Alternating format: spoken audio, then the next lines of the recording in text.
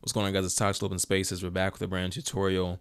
For this one, we'll be focusing on how to add a custom font to your Plain Jane theme to further customize your stores. All right.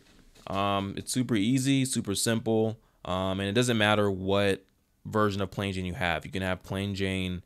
Well, actually, it doesn't matter. Let me take that back. Plain Jane 2.0 and Plain Jane Interactive can add custom fonts, but Plain Jane Starter cannot. So you have Plain Jane Starter, you're gonna want to make sure to upgrade before you start this video. If you have Plain Jane 2.0 or Interactive, you can just follow along. All right. So before we begin, make sure to like this video, subscribe to the channel, and let's jump straight into it. All right. So we're gonna be changing the fonts. To change the fonts in Plain Jane, what you're gonna want to do is, by now you should know how to get to your customizer. And what you want to do is you're going to want to go to this theme settings cog right here on the left hand side. You click that and then click on typography and click that drop down. This controls all of the fonts over the entire store, basically. All right. So we have our default spaces font. Or actually, let me scroll up. We have our enter page fonts here. We have interactive spaces fonts. If you have interactive, you'll see this. If you have 2.0, you won't see this. We have our countdown fonts for the countdown timer on the password page. Our header fonts, these are for the titles and headings throughout the store. And then we have the paragraph fonts, which is predominantly the majority of the text throughout the store. All right, so this right here is going to control a lot. All right, so, and then we have the button fonts, which is mainly here, as you can see on the product page. So to add a custom one, let's focus on this header font here. We'll change this product one right here to a different font other than Inconsolata. Okay, so to enable custom fonts, you're going to click this check mark, and then we're going to need to add a font name and custom font URL to these fields here. So name here, URL here. So first, we're going to have to get a custom font. So to do that, I recommend going to dafont.com, dafont.com. I'll leave a link in the description. It's a great site for getting free fonts. Most of you probably have heard of this or used it by now. It's super popular. You have tons of different types of fonts you can look at. You have Gothic, Basic Script, Dingbats, Fancy, etc., etc. For our purposes today, we're going to be taking a look at Superfresh.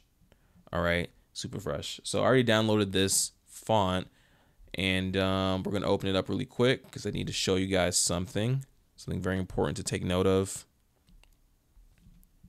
We have right here. So this is how our font looks when we have it downloaded. And notice it's a TTF file. All right, TTF. So, oops, whoopsie. I'm trying to go back. So with a TTF file, well, the most common font files are TTF and OTF. You know, most of the files you're going to download from dafont.com or anywhere else, they're going to probably give you TTF or OTF. These files are usually used in Photoshop, Illustrator, softwares like that. But for our purposes, we need it to be in the WAF file format. And WAF is a file format that's specifically used for websites, okay? So you're going to want to convert your file from TTF to an OTF. I mean, not to an OTF, to a WAF. TTF or OTF to WAF, okay? So a good way to do that is you can go to cloudconvert.com.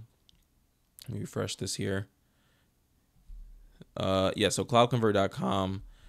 Or you can go to Google and just type in, you know, TTF to WAF or OTF to WAF converter, and something will pop up. All right, so what we're going to do is we're going to upload it. I've already done it here, but I'll just go through it again just so you guys can see how it looks. You're going to click add files. You're going to click on your TTF file here, superfresh.ttf, open, and then you can choose what to convert it to. So you can do WAF or WAF2. It doesn't matter if you do WAF or WAF2. It's the, you know, same result. I'll just do WAF2, convert. You're going to wait for that to happen, and then that easy, just download it, okay? So once you have your font in the WAF format, we're going to go back to our store over here. But actually, we need to go to the main panel. So once you're here at this main panel, you're going to want to go to content and then go to files. Okay. And then we're going to want to go to this upload files in the top right. And we're going to upload our super fresh WAF file, this WAF2 file here. So open, wait for that to upload. Cool. Now we're going to copy this link. And then we're going to go back to our customizer.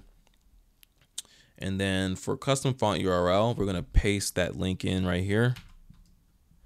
And then for font name, we're going to just type the name of the font, just super fresh. And boom, look at that. If you look at product 1, it's changed to our super fresh font. If you want to see the before and after, you can just check and uncheck this enable custom font. Before and now after. So, and you can go through all of these settings here and put your own custom font for all of it if you want.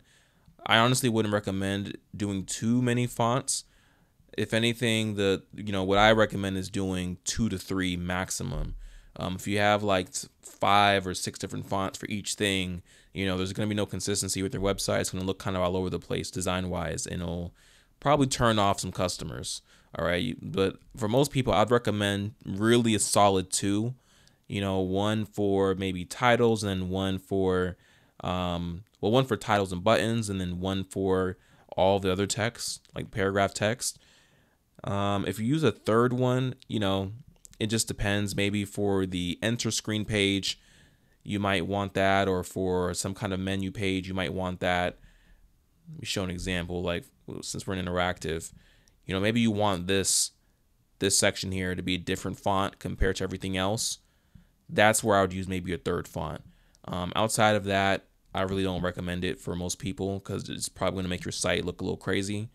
But yeah, that's about it, guys. It's really that simple. Really that simple. If you have any questions or anything like that, leave a comment in the description below. Make sure to like this video and subscribe to the channel. And yeah, that's about it, guys. Peace.